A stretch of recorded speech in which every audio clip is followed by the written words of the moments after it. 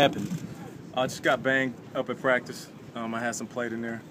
Kind of rebuilt like RoboCop, so sometimes you got to go in and fix a little bit. It was minor though. I've had much worse.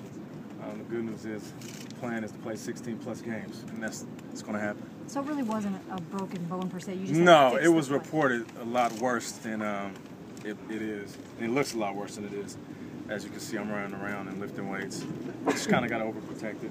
I'll give credit to the staff here, training staff. They won't let me do anything. You know, I'm kind of hard-headed sometimes, so I want to do more. But they've been holding me back, which is good. They got my best interest at heart. So you think full go training camp? I don't think. I know. Yeah, I don't know if I should be talking about injuries, but the plan is to be back for that, and we're right on schedule for that. And Nate, because of Josh Gordon's unclear future, as a teammate, what do you do to try to kind of keep his head up and keep him focused on football and not let this become a distraction for him? Or I just do the same thing that I was doing before, you know, that I guess news came out. You know, it's just help motivate, you know, him and other guys. You know, I'm here as the guy that can, one, show young guys how to be professional athletes on and off the field, and two, try to motivate them in different ways. I mean, he's so gifted and so talented that it's hard to coach greatness. It's hard to motivate greatness.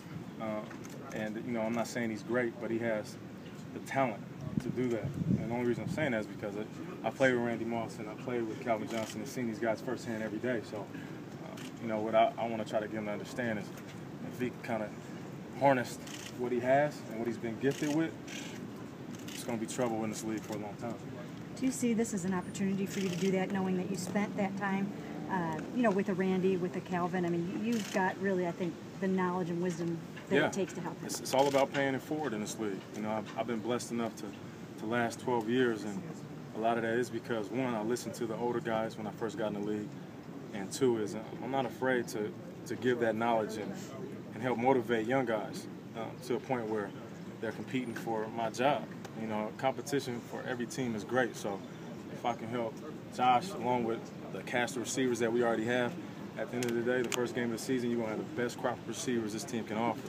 And if we do that, we're going to be hard to handle. Wouldn't it be a shame that he's remorseful for what's happened here? I don't know the details, so I couldn't really answer that. I'm pretty sure that's a better question to ask him or even ask after all this is settled.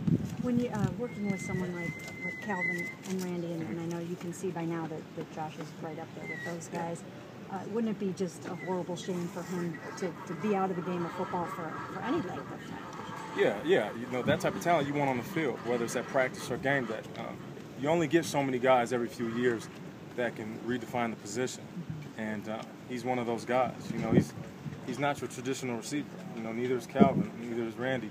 These guys were hit with that special stick, and God blessed them with attributes that you can only create in video games. So for him to miss any time, you know, it's a loss for everybody in general, you know, fans especially. So the hope is that he is on the field. I think Josh realizes that. Do you think he realizes that how special he can be, or is he still young and has to learn that? I think he understands how good he is. I mean, he's working hard.